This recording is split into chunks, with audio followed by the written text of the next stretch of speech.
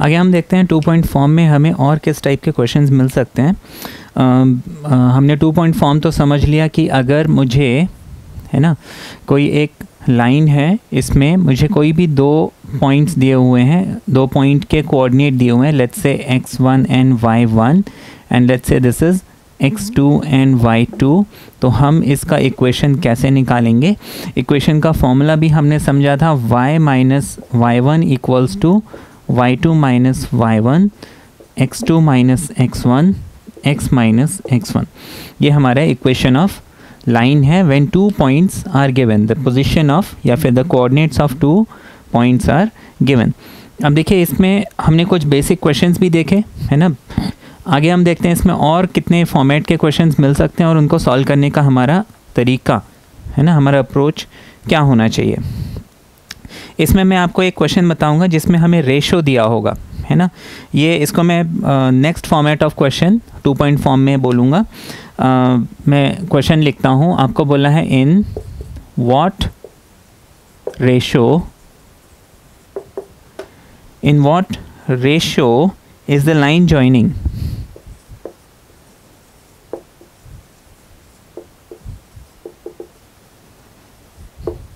in what ratio is the line joining the points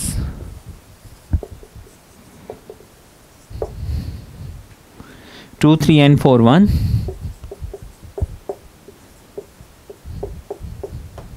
2, 3 and 4, 1 divides the segment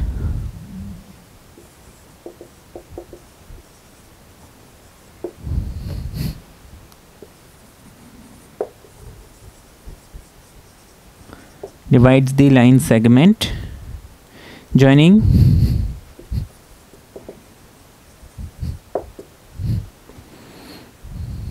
1, 2 and 4, 3।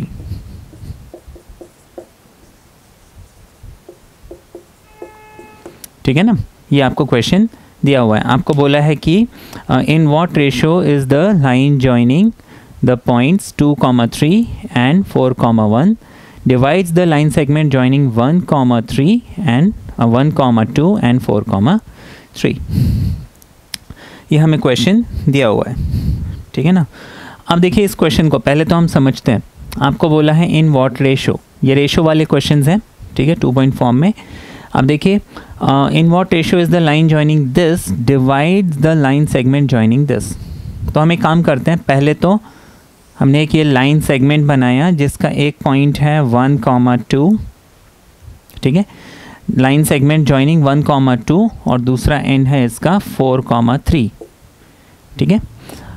आपको बोला है कि एक दूसरा लाइन है जो कि कहाँ से पास हो रहा है, 2, 3 से और 4, 1 से। अब आपको बोला है कि in what ratio is the line joining this divides this line, है ना।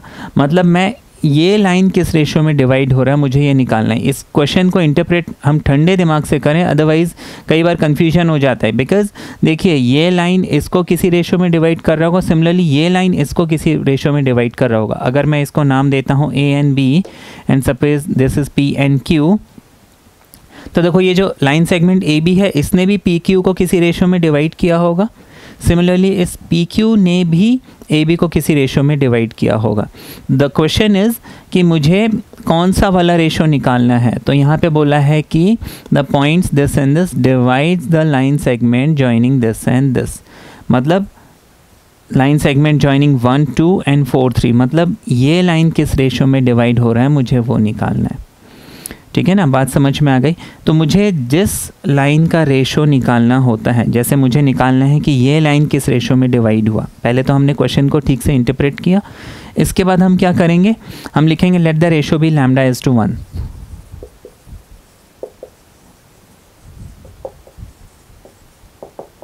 लैम्डा इज टू 1, के इज टू 1, कुछ भी लिख सकते हैं। Let the ratio B lambda is to 1। अच्छा, यहाँ पे हम हमेशा रेशो को λ/1 ही लेंगे जब भी हमें रेशो निकालने वाली बात आती है, और जो भी लैम्डा की वैल्यू आएगी वो हमारा रेशो होगा। फिर उसमें 2-3 चीज़ें और ध्यान में रखनी है। जब भी मुझे ये रेशो, जैसे कि पीछे भी हमने किया होगा, रेशो अगर मुझे नेगेटिव मिलता है मीन्स एक्सटर्नल डिवीजन है, पॉजिटिव मिलता है मीन्स इंटरनल डिवीजन है, ये तो हम जानते ही हैं। अच्छा, अब मैंने क्या किया, यहाँ पे रेशो को ले लिया λ/1। अब मुझे इस लैम्डा की वैल्यू निकालनी है। अब कैसे करेंगे, देखिए हमारी अप्रोच क्या होगी, बहुत सिंपल है।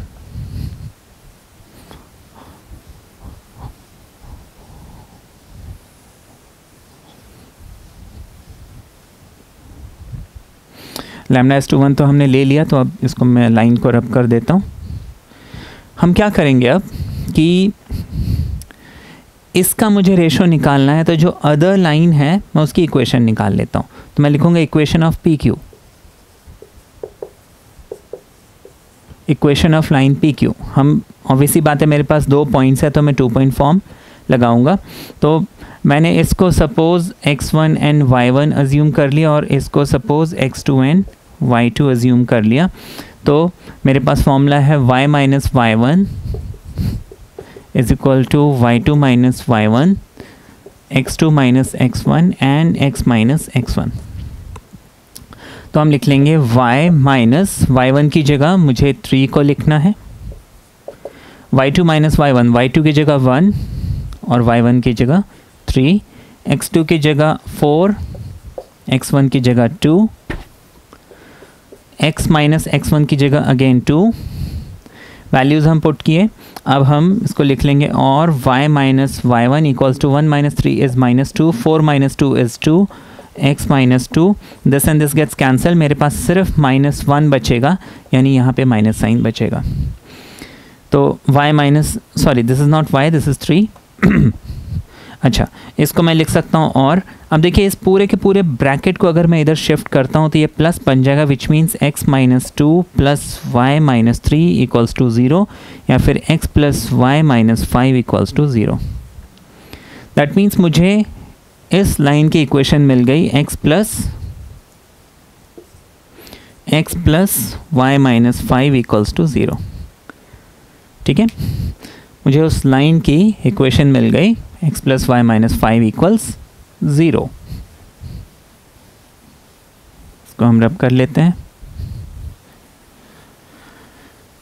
अब हमने ये रेशो क्या अज्यूम किया हुआ है, λ/1। Let the intersecting point B r, coordinates of r।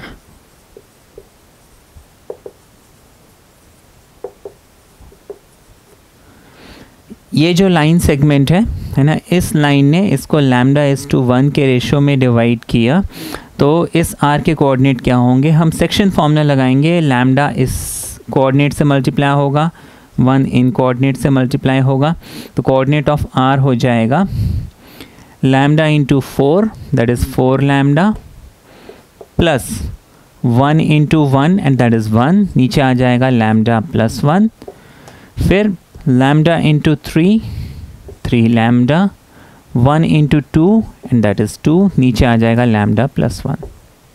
ये हमें क्या मिल गया, coordinate of the points of intersection. अब देखिए ये जो r है ये इस लाइन में भी है, इस लाइन में भी है। अच्छा, इस लाइन के लिए तो वो पॉइंट ऑफ डिवीजन हो गया है ना, पॉइंट जहाँ पे वो डिवाइड हो रहा है वो हो गया, लेकिन इस लाइन के लिए तो सम पॉइंट है। अब इस लाइन का कोई भी पॉइंट इस लाइन के इक्वेशन को सेटिस्फाई करना चाहिए। That means this point must satisfy x plus y minus 5 equals to 0।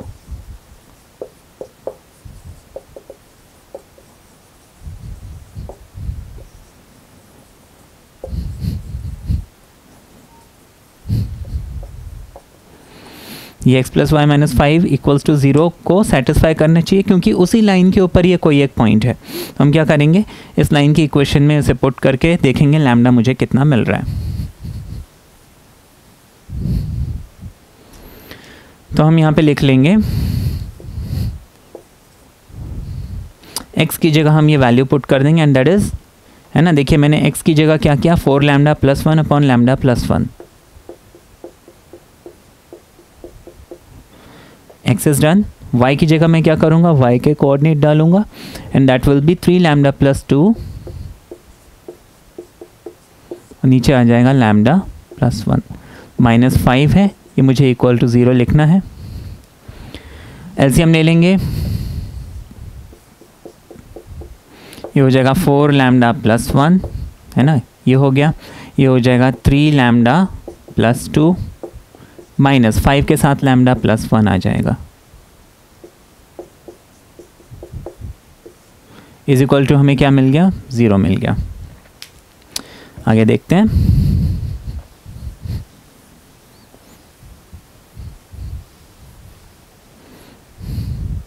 अब देखिए ये लैम्डा, ये इक्वल्स टू 0 है, तो लैम्डा प्लस 1 हम जब दूसरी साइड भेजेंगे तो मल्टीप्लाई बाय 0, वो 0 हो जाएगा।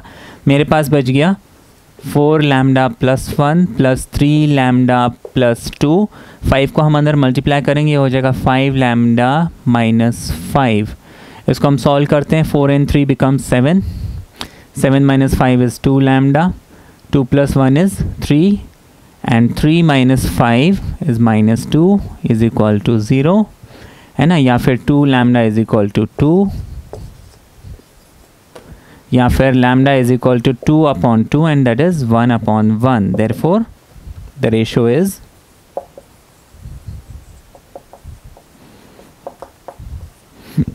ये हमारा आंसर आ गया।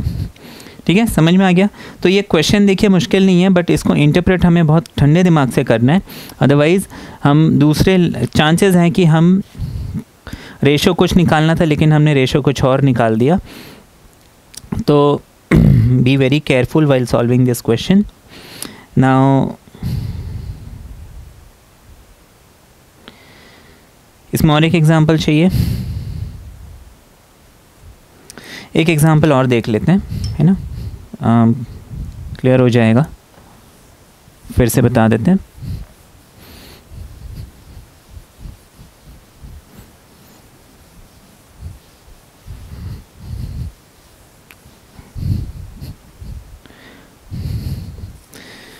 आपको क्वेश्चन दिया हुआ है, in what ratio is the line joining points 2, 3, 4, minus 5?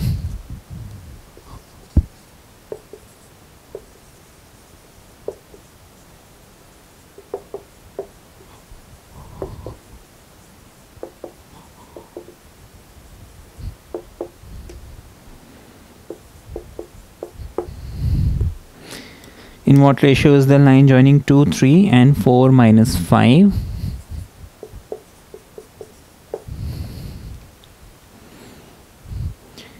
Divided by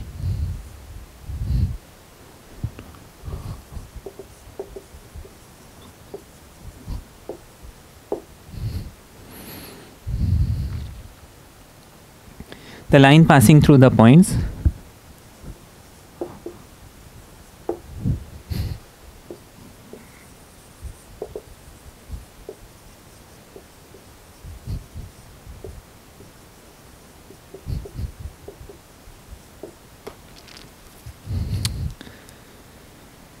(6, 8, minus 3, minus 2).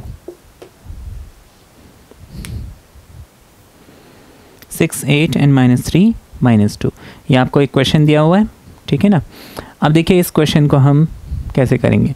ये एग्जैक्टली उसी फॉर्मेट का क्वेश्चन है जो अभी हमने समझा था। आपको बस इसमें इंटरप्रेट करना है कि मुझे किसका रेशो निकालना है। तो देखिए सबसे पहले हम क्या करेंगे, लाइन जॉइनिंग 2, 3 एंड 4, minus 5। मैं वो ग्राफ बना लेता हूँ। ये एक लाइन है जो 2, 3 एंड 4, minus 5 से पास होता है, और लेट्स से ये एक लाइन है जो 6, 8 एंड -3 एंड -2 से पास होता है, ठीक है ना। अब आपको बोला है कि in what ratio is the line joining this divided by, है ना। क्वेश्चन को फिर से पढ़ते हैं। In what ratio is the line joining this divided by, मतलब मैं ये लाइन किस रेशियो में डिवाइड होगा वो मुझे निकालना है। तो 2, 3, 4, -5 किस रेशियो में डिवाइड हो रहा है, तो लेट द रेशियो बी λ/1, ठीक है, ठीक है ना। Divided by the line joining the through the points this and this, ठीक है। अब मैंने इस लाइन का रेशो ले लिया लैम्डा इज टू 1, तो मैं अदर लाइन का क्या करूँगा, पहले इक्वेशन निकालूंगा। इसको मैंने नाम दे दिया let's say P and Q, इसको नाम दे दिया मैंने A and B, intersection point को मैंने एम अज्यूम कर लिया। सबसे पहले इक्वेशन ऑफ ए बी मुझे निकालना है। मैं इस क्वेश्चन को अब रब कर देता हूँ।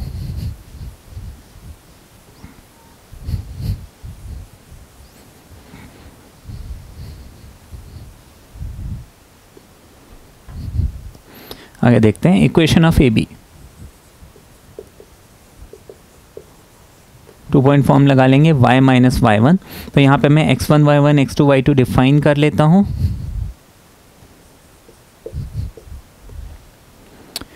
तो हमने लिखा y minus y1 and that is 8। मैं इसको डायरेक्टली कर लेता हूँ, फॉर्मूला लिखने की ज़रूरत है। y minus y1 equals to y2 minus y1 x2 minus x1 x minus x1। ठीक है ना, रेफर करते हैं। y माइनस y1 की जगह 8 डाला is equal to y2 minus y1 that would be 3 minus 2, right, 3 and minus 2। तो y2 minus y1 and that is minus 2 minus of y1 is 8 upon x2 कितना हो गया, माइनस 3 हो गया। हमें इसको रेफर करना है, x2 माइनस x1 कितना हो गया, 6 विथ माइनस, फिर यहाँ पे आ जाएगा x माइनस x1 अगेन 6 हो गया। ठीक है, फॉर्मूला हमने अप्लाई कर लिया। अब इसको मैं रब कर देता हूँ। इसके आगे हम देखेंगे, सॉल्व कर लेते हैं। ये हो जाएगा -2 एंड -8 इज़ -10, 6 एंड 3 इज़ -9, ये हो गया x minus 6, minus and minus gets cancelled. ठीक है, तो हम क्या करेंगे, क्रॉस मल्टीप्लाई करते हैं। 9 कम्स हियर, तो ये हो जाएगा 9 times y minus 8 is equal to 10 times x minus 6। ये समझ में आ गया है ना, ये y माइनस 8 था। अब ये जो 9 है इधर मल्टीप्लाई हो रहा है, 10 जो है उधर मल्टीप्लाई हो रहा है। बात समझ में आ गई। तो this becomes 9 into y is 9y minus 9 8 ज़ 72, 10x माइनस 6 ज़ 60। ठीक है, अब हम इसका इक्वेशन बना लेते हैं। 10x को मैं यहीं रहने देता हूँ, 9y को इधर शिफ्ट करेंगे, माइनस 9y बनेगा, माइनस 60 यहीं रहने देते हैं, 72 को इधर शिफ्ट करेंगे, प्लस 72 बनेगा, इक्वल्स टू 0 आ जाएगा।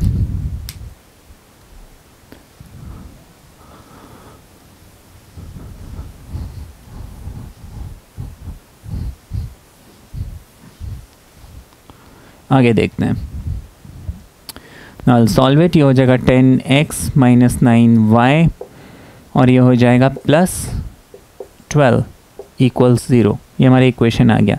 Equation of what, equation of A B. अब कोऑर्डिनेट्स ऑफ m हमें निकालना है।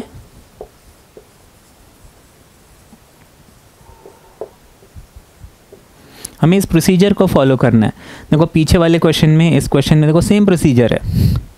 मुझे जिस लाइन का रेशो निकालना है उसको लैम्डा इज टू 1 रखूँगा, उसके अदर लाइन का मैं इक्वेशन निकालूंगा, फिर कोऑर्डिनेट ऑफ जो भी उसका पॉइंट है ना, जो पॉइंट ऑफ इंटरसेक्शन है वो निकालूंगा, उसको इक्वेशन ऑफ लाइन में पुट करूंगा, मुझे लैम्डा मिल जाएगा and that is my answer, है ना। तो प्रोसीजर आपको समझ में आ गया। Coordinates of m। अब कोऑर्डिनेट्स ऑफ m निकालने के लिए हम एक बात का ध्यान रखेंगे, लैम्डा इज टू 1 इस लाइन में है तो मैं इन 2 पॉइंट्स को नहीं ले सकता, मुझे ये 2 पॉइंट्स को लेना है। तो lambda comes here, 1 comes here, lambda into 4 that is 4 lambda, 1 into 2 and that is 2 upon lambda plus 1, है ना। फॉर्मूला तो याद है ना, सेक्शन फॉर्मूला लग रहा है इसमें। फिर lambda into -5 that is -5 lambda, 1 into 3 that is +3 upon lambda plus 1। क्या क्या हमने सेक्शन फॉर्मूला लगाया और ये m के कोऑर्डिनेट्स निकाल लिए। ठीक है, these are the coordinates of m। Now this coordinate must satisfy this line, क्योंकि उसी लाइन के ऊपर लाई करता है। m तो common to both the lines है, तो this must satisfy the equation of A B. यहाँ पे डायग्राम बनाना ऐसे तो देखिए बुक में आपको डायग्राम शायद ना भी मिले, बट मैं अपनी कन्वीनियंस के लिए डायग्राम बना लूँ तो ज़्यादा अच्छा है, ठीक है ना। मुझे क्वेश्चन इंटरप्रेट करने में, समझने में, सॉल्व करने में ईजी पड़ता है। तो this must satisfy this equation, तो हम लिख लेंगे 10 टाइम्स, इंस्टेड ऑफ x मैं ये वैल्यू पुट कर दूंगा 4 lambda plus 2 over lambda plus 1 minus of 9, instead of y मैं y के कोऑर्डिनेट पुट कर दूंगा and that is minus 5 lambda plus 3 over lambda plus 1 plus 12 है तो मैं प्लस 12 लिख दूंगा, मस्ट बी इक्वल टू 0 लिख दूंगा।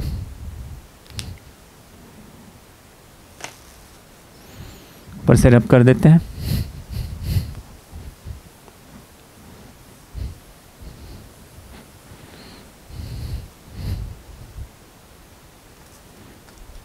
आगे देखते हैं।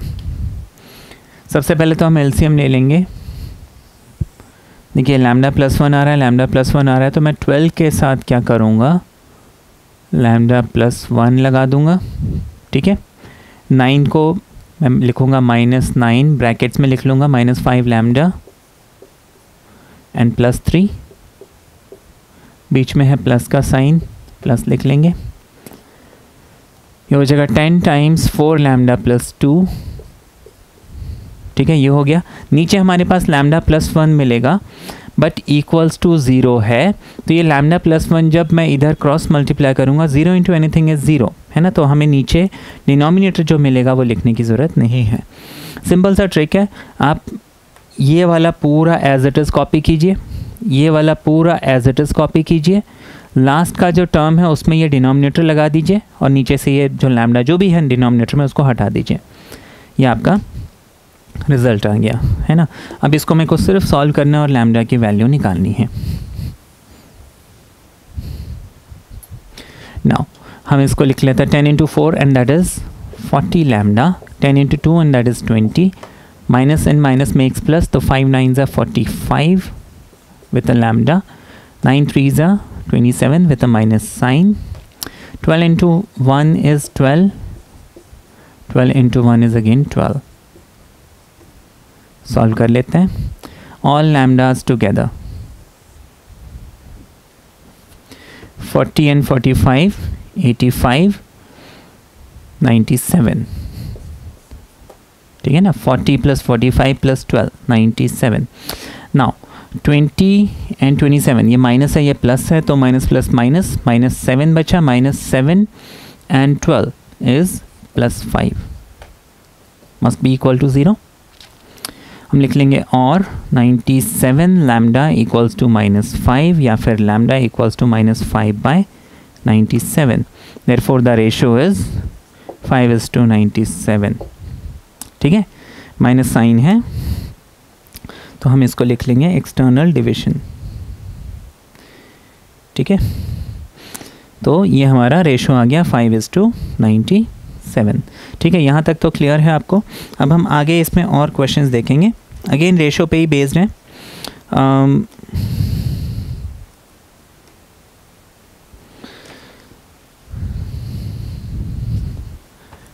बट थोड़ा सा उसमें चेंज है। अब ये हमने कर लिया तो फिर जो नेक्स्ट फॉर्मेट ऑफ क्वेश्चन है, आई होप ये सबको बनना चाहिए।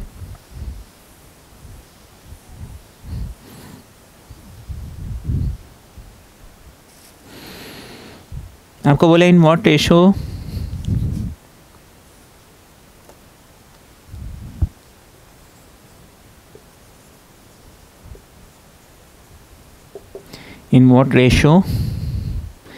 the line joining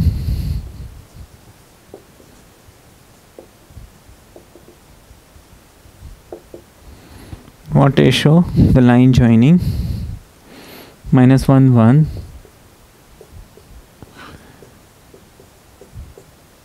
and 5 7 is divided by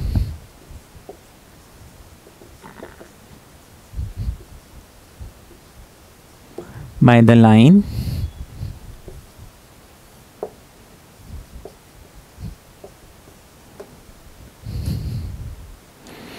x + y = 4। अब देखिए ये क्वेश्चन और हमारे लिए इजी हो गया। रीज़न ये है कि प्रीवियस क्वेश्चन में हमने क्या किया था, हमें 2 पॉइंट्स दिए हुए थे, तो हमें एक को λ/1 लेना पड़ता था, दूसरे का इक्वेशन निकालना पड़ता था, फिर सॉल्व करना पड़ता था। यहाँ पे हमारा वो काम है ना, वो जो काम हमने किया था इक्वेशन निकालने वाला, वो बच गया। आप क्या करेंगे, है ना, ये स्ट्रेट फॉरवर्ड, ये उसी का एक्सटेंशन हम बोल सकते हैं। Suppose this is -1 and 1 and this is let's say 5,7, है ना, ये कोई भी एक लाइन है, x + y -4 = 0। मुझे ज़रूरी है कि मैं इक्वेशन को क्या करूँ, स्टैंडर्ड फॉर्म में लिखूँ, ठीक है ना। अब इसका मैं रेशो ले लूँगा λ/1, तो ये मिडिल पॉइंट, ये जो भी पॉइंट है, पॉइंट ऑफ इंटरसेक्शन है, इसके कोऑर्डिनेट क्या आ जाएंगे, 5 λ -1 अपॉन λ +1 एंड 7 λ +1 λ +1, ये हमें मिल गया। इसको मैं क्या करूँगा, जो भी मेरा इक्वेशन है उसमें मैं स्ट्रेट फॉरवर्ड पुट कर दूँगा और मुझे जो है लैम्डा की वैल्यू मिल जाएगी and that will be my answer. तो देखिए इसमें आधा काम आपका हो गया है। इसमें 2 पॉइंट फॉर्म ऑल टुगेदर हम यूज़ भी नहीं कर रहे हैं, बस ये उसी का मैंने आपको बताया कि करना, अगर ये क्वेश्चन मिलता है तो आप करेंगे कैसे। इक्वेशन क्या था, x + y = 4, हमने क्या किया, x की जगह लिख दिया 5 λ -1 अपॉन λ +1 प्लस y की जगह लिख दिया 7 λ +1 λ +1 = 4। सिंप्लीफाई कर लेते हैं, क्रॉस मल्टीप्लाई करेंगे, हो जाएगा 5 λ -1 प्लस को लिख लेंगे 7 λ +1 = 4 के साथ हम लिख लेंगे λ +1, ठीक है। इसको हम लिख सकते हैं 5 and 7 12 λ +1 - 1 is 0 = 4 λ and 4 को हम यहाँ शिफ्ट करते हैं, this becomes 12 - 4 and that is 8 λ = 4, या फिर λ = 4 अपॉन 8 एंड दैट इज़ 1/2। ये हमारा रेशो आ गया 1:2, ठीक है ना। ये हमारा आंसर है। Now this is simple. तो इसमें हमने 2 point form all together use नहीं किया, जस्ट ये मैंने आपको बताया कि जो पीछे 2 पॉइंट फॉर्म वाला क्वेश्चन था ये उसी का एक एक्सटेंशन हो गया, दैट्स इट, ठीक है। क्लियर है ये। अच्छा, आगे हम देखें इसमें और किस टाइप के क्वेश्चंस मिलेंगे। इसमें जो है आपको एक प्रैक्टिकल क्वेश्चन मिलेगा जो मैं आपको समझाना चाहूँगा। एनसीईआरटी टेक्स्ट का क्वेश्चन है ये। आपको बोला है इस टाइप के 2-3 क्वेश्चन हैं आपके एनसीईआरटी टेक्स्ट बुक में, तो मैं एक या दो भी, एक भी समझा दूं तो बाकी आपको बनना चाहिए।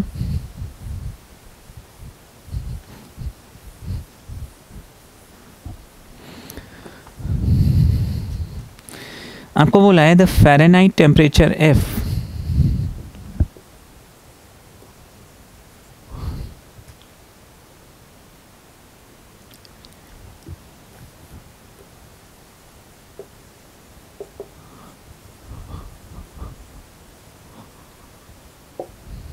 the Fahrenheit temperature F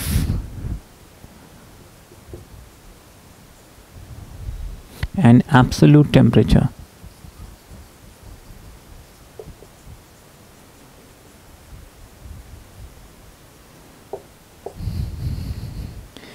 and absolute temperature K satisfy a linear equation.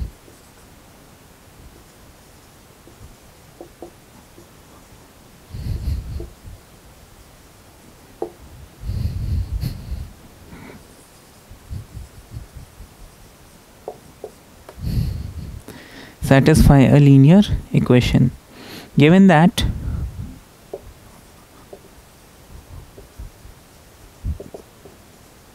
K is equal to 273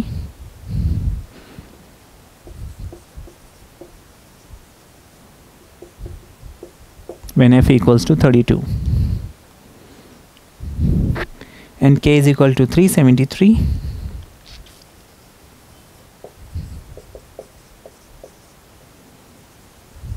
when F equals to 212. Express K in terms of F.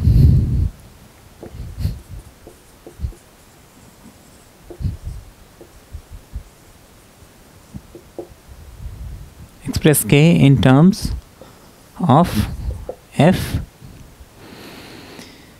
when k equals to 0.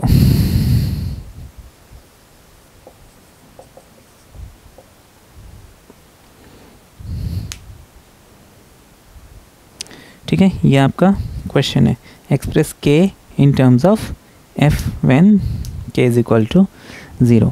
अब देखिए ये क्वेश्चन है, इसको हम बोल सकते हैं coordinate geometry के अप्लाइड क्वेश्चंस या फिर एप्लीकेशंस ऑफ कोऑर्डिनेट ज्योमेट्री, जहाँ पे हम कोऑर्डिनेट ज्योमेट्री के कॉन्सेप्ट्स को यूज़ करके सम प्रैक्टिकल क्वेश्चन, जैसे दिस इज़ मोर और लेस एक फिज़िक्स का क्वेश्चन है ये, है ना. तो यहाँ पे मुझे फ़ारेनहाइट स्केल और केल्विन स्केल, है ना, यहाँ पे k इज़ केल्विन स्केल, तो फ़ारेनहाइट और केल्विन इन दोनों के बीच में मुझे एक रिलेशन निकालना है ना. तो फ़ारेनहाइट और केल्विन के बीच में क्या रिलेशन होता है. तो यहाँ पे अब ये मेरी मर्ज़ी है कि मैं किसको x लूँ किसको y लूँ. तो हम यहाँ पे क्या करते हैं, जैसे फ़ारेनहाइट को हमने अगर x एक्सिस में एज्यूम कर लिया तो केल्विन को मुझे y एक्सिस में एज्यूम करना पड़ेगा. This is Fahrenheit and this is kelvin, हमने ये एज्यूम किया. तो अब आपको बोला है कि, है ना, ये मेरी मर्ज़ी है, आप अदर वे राउंड भी कर सकते थे, नॉट अ प्रॉब्लम. यहाँ पे एक चीज़ मुझे बहुत ध्यान रखनी है, सैटिस्फाई अ लीनियर इक्वेशन. ठीक है ना, ये बहुत ज़रूरी है कि कभी भी हमें अगर दो चीज़ें दी हुई हैं तो उनके बीच में जो रिलेशनशिप है वो लीनियर हो, है ना. कोई भी क्वेश्चन आता है, if it is a linear relationship तब हम कोऑर्डिनेट ज्योमेट्री का ये स्ट्रेट लाइन वाला कॉन्सेप्ट यूज़ करेंगे. Had it been some other relationship तो उसके अकॉर्डिंगली भी क्वेश्चंस होते हैं, लेकिन वो फिर हायर क्लासेस में हम करते हैं, है ना, कि वो लीनियर नहीं है, वो क्या है, वो कौन सा कर्व है, तो उस कर्व के अकॉर्डिंग हम फिर उसको सॉल्व करते हैं, जो कि एडवांस क्वेश्चन है. अभी हम इतना ज़रूर देखें कि सैटिस्फाई अ लीनियर रिलेशनशिप. तो given that kelvin is 273 when Fahrenheit is 32. अब इसमें कोई एक पॉइंट दिया हुआ है, देखिए फ़ारेनहाइट को हमने x माना है और केल्विन को हमने y माना है. तो जब x 32 है तो y कितना है, 273. फ़ारेनहाइट जब 32 है तो केल्विन कितना है, 273 है. आगे आपको बोला है and kelvin is 373 when Fahrenheit is 212. जब हमारा फ़ारेनहाइट, आपको कन्फ्यूजन नहीं करना है, देखिए फ़ारेनहाइट मुझे हमेशा x पहले चाहिए y बाद में चाहिए. तो यहाँ पे मैंने, देखिए फ़ारेनहाइट मैंने x एक्सिस में लिया है, मैं चाहता तो केल्विन को भी x एक्सिस में ले सकता था. दिस टोटली डिपेंड्स अपॉन मी. तो मैंने क्या किया, फ़ारेनहाइट पहले लिया है, इसलिए मुझे फ़ारेनहाइट की वैल्यू पहले डालनी है. अब फ़ारेनहाइट जब 212 है तो केल्विन 373 है, तो मैं यहाँ पे लिखूँगा 212 एंड 373. मुझे ये 2 पॉइंट्स मिल गए. आपको बोला है express k in terms of f. मुझे k को जो है f के टर्म्स में लिखना है ना. मतलब k इज़ इक्वल टू एक इक्वेशन बनानी है जिसमें f भी हो, है ना. तो 2 पॉइंट फॉर्म से हम क्या करेंगे, इक्वेशन निकाल लेंगे. अच्छा, दूसरी चीज़ आपको बोला है कि find f when k is 0, है ना. अच्छा, वो तो हम बाद में करेंगे, पहले हम इसकी इक्वेशन निकाल लें.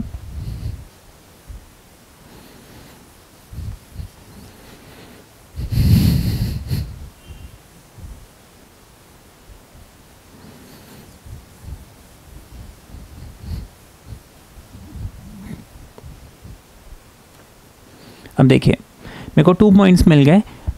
इक्वेशन कहता है y minus y1 equals to y2 minus y1 x2 minus x1 x minus x1. ठीक है, 2 पॉइंट फॉर्म ये कहता है. अच्छा, यहाँ पे मुझे 2 पॉइंट्स मिल गए, है ना. नाउ x यहाँ पे है f और y यहाँ पे है k. तो मैं क्या करूँगा, instead of y I will write k minus y1. अब देखिए मैं इसको x1 y1 एज्यूम कर लेता हूँ और इसको मैं x2 एंड y2 एज्यूम कर लेता हूँ. और x और y को मैंने f और k, है ना, x को f y को k रिस्पेक्टिवली लिया हुआ है. तो y की जगह मैंने k डाल दिया. Instead of y I have k. Instead of y1 की जगह मैं लिखूँगा 273. y2 minus y1. Now what is y2, 373. y1, what is y1, 273. x2, now what is x2? 212. what is x1? 32. x minus x1 होता है. अब x को मैंने यहाँ पे क्या लिया हुआ है? f लिया हुआ है. तो now instead of x I'll write f and x1 instead of x1 I'll write 32. बात समझ में आ गई?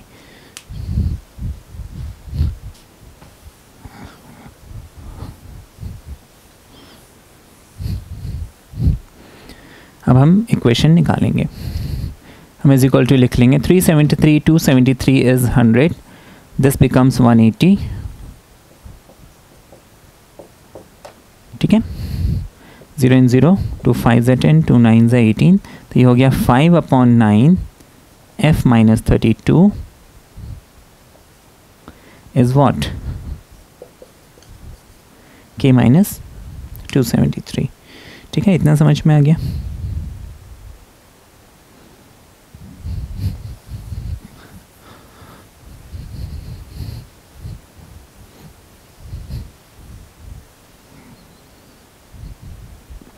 Therefore k is equal to कितना हो जाएगा?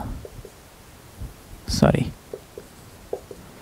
k इज इक्वल टू हो जाएगा 5/9 f माइनस 32 प्लस 273. ये हमने जो k है उसको f के टर्म्स में एक्सप्रेस कर लिया. इसको मैं अगर और अच्छे से लिखना चाहता हूँ तो मैं 5/9 को 30 है ना अंदर ले जाऊँगा, फिर इसको सिंप्लीफाई कर लूँगा, वो मेरा आंसर आ जाएगा. Now one more question. आपको आगे बोला था कि also find the value of f when k is 0, है ना. ये तो हमने रिलेशनशिप निकाल लिया k और f के बीच में, है ना. k को f के टर्म्स में हमने एक्सप्रेस कर दिया. दूसरी चीज़, व्हेन k इज़ 0 f कितना होगा? k इज़ 0 f कितना होगा? तो हम इसी इक्वेशन में क्या करेंगे? k इज़ इक्वल टू 0 लिखेंगे. ये हो जाएगा 0 equals to 5/9 f minus 32 plus 273. 273 comes here. ये हो जाएगा minus 273 equals to 5/9 f minus 32.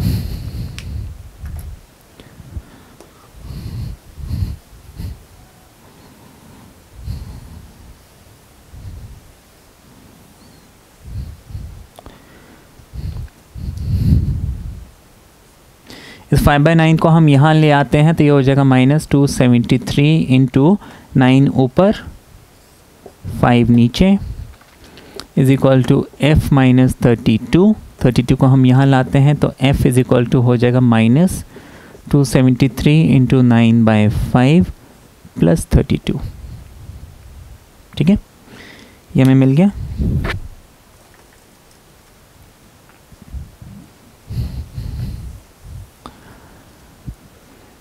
अब हम इसको सॉल्व कर लेंगे. ठीक है, इसको हम सॉल्व कर लेते हैं.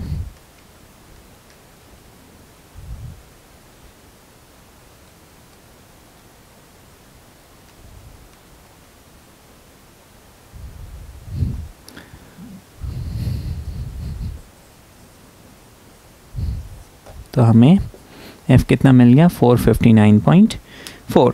So this was a practical question जो आपने देखा.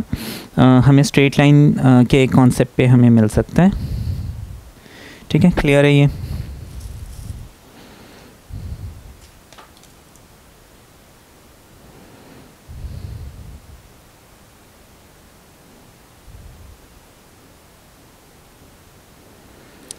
तो इसमें मैंने ऑलमोस्ट सब टाइप का क्वेश्चन आपको बता दिया है.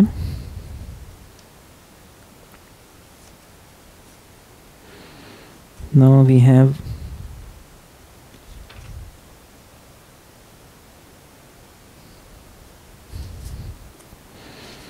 क्लियर है इतना?